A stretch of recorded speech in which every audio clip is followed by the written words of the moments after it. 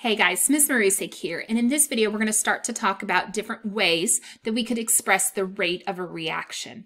Now, the rate of a chemical reaction would really be the speed at which collisions are occurring over time.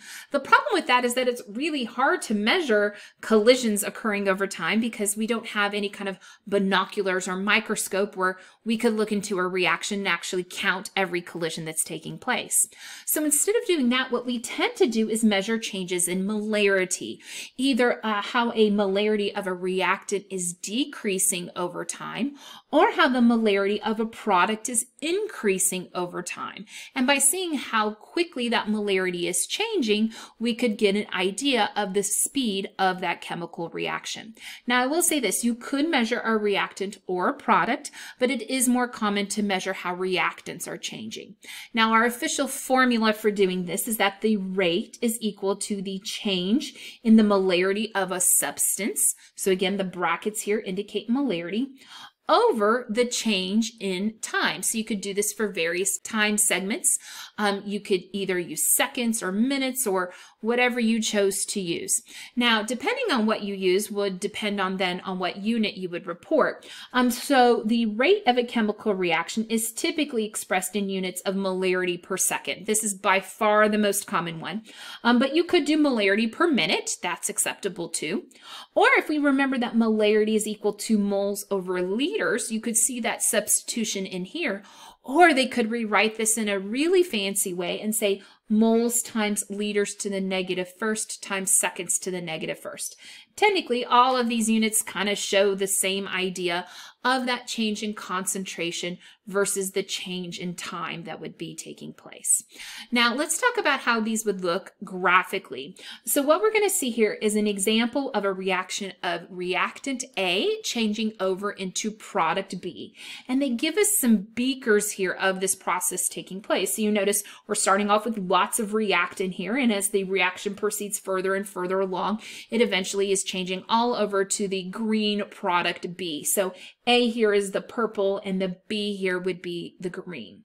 So to see this in a graph, what you'll notice here is that on this axis, we have number of molecules. Now, you could use molarity there as well. It's some indication of the concentration. Down here, you have time. And for this one, they're measuring it in terms of seconds. And so what we see is the purple curve here represents how A is decreasing over time. And this curve going up in green is how B is increasing over time. So again, reactants are being used up over time, and so you will always notice their concentrations decreasing on these graphs. So if you ever wanted to pick out a reactant on a graph like this, you would be looking for a curve that's going down.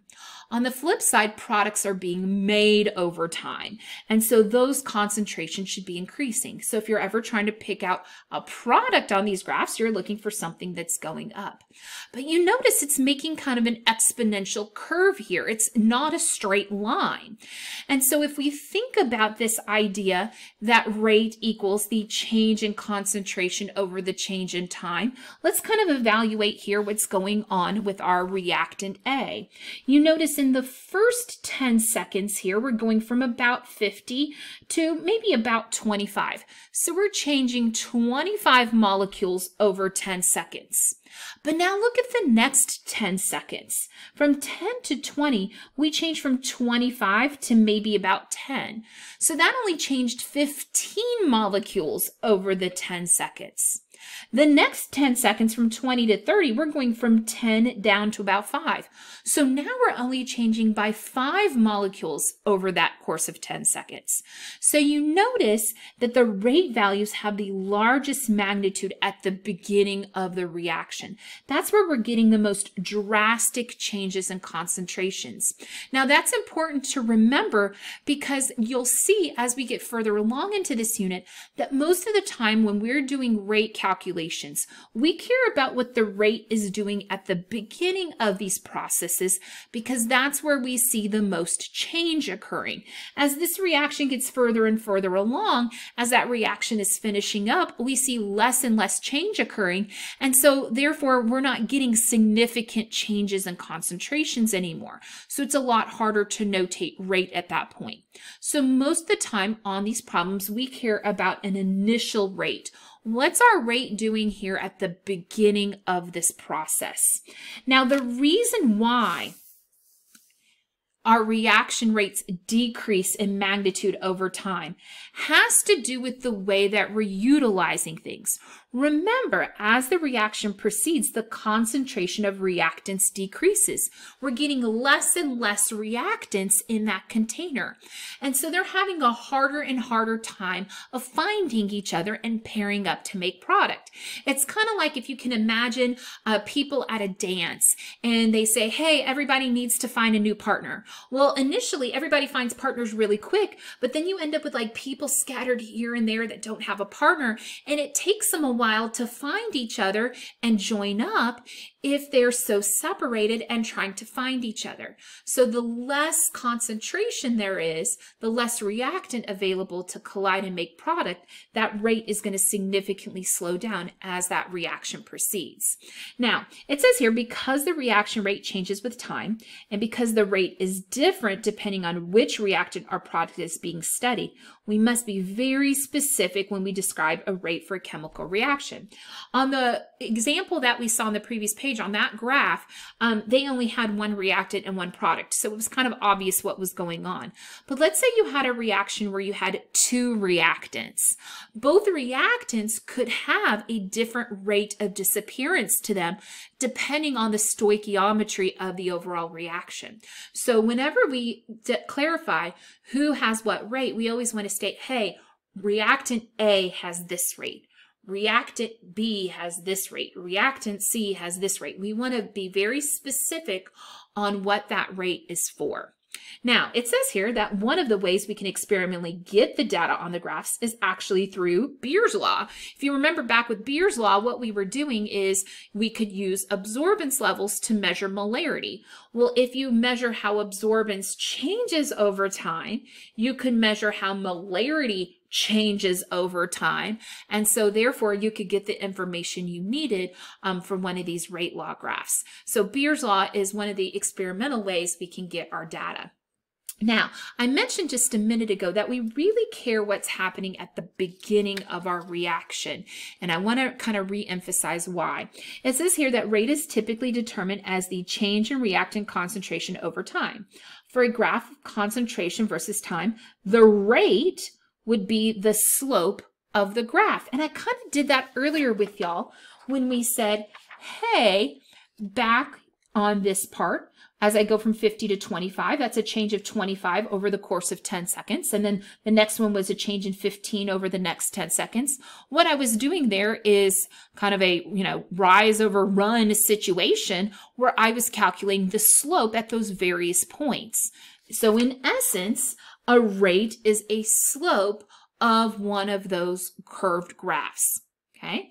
Now it says here, however, since the graph changes over time, remember, it's a lot more sloped at the beginning than it is at the end, then that means the slope also changes over the course of the graph or reaction. So we have some kind of specific rates that we can talk about. First off, the slope of a line tangent to the curve at any given point is called instantaneous rate. So I could take an instantaneous rate at 10 seconds, at 20 seconds, at 30 seconds. I could take an instantaneous rate wherever. However, if I take the instantaneous rate at a time of 0, right at the beginning, when everything is changing by a whole bunch, that is what is called the initial rate. Now, as I mentioned earlier, initial rate is often the one that we care about the most because that's where we're getting lots of changes to happen at. And so that's where we're going to have some measurable change occurring that we can actually calculate with. So most of the time when we are calculating rate law experiments, we are going to be using initial rates. You're going to hear that term used a lot within this unit. And the reason why is if we wait too long during a reaction to measure concentration changes, as we saw in those graphs, they tend to start to flatten out. And the reason why is we're starting to reach what is called equilibrium, where no rate changes will be seen at that point anymore. So for example here, they gave us a reaction here, and they gave us a curve of the concentration of this reactant C4H9Cl changing. You can see it decreases, which is consistent with it being on the reactant side. Okay, if I took the slope of the line right at the beginning here, we would call that an initial rate. But if I took the slope of the line wherever, I would just have an instantaneous rate, but I would need to specify what time it was at because that would be different. The instantaneous rate at t equals 600 seconds would be different than the instantaneous rate, say, at 300 seconds or at 100 seconds. All of those would have a different rate. And as one more reminder, reactants are always going to curve down because they decrease over time. Products are always going to curve up because they increase over time. And we notice here that eventually they do flatten out as I've used up all those reactants and stuff. And so we end up reaching equilibrium where rates are no longer changing. We're going to be talking a lot more about these graphs over the course of the next couple classes, including how these graphs would be altered based on what kind of balanced reaction I have.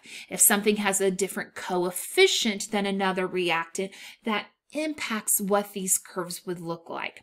However, for today, what I want you to be familiar with are the terms of instantaneous rate, knowing that if the rate is taken right at the beginning, we call that an initial rate, and being able to look at one of these graphs and being able to figure out who is the reactant and who is the product based on if it's increasing or decreasing. If you can kind of do those things for right now, you're in good shape, and I promise we're going to work a lot more with these over the course of the next couple days. All right, hopefully you're feeling good about dealing with reaction rates. If you have any questions or need any help, please feel free to email me. Bye, guys.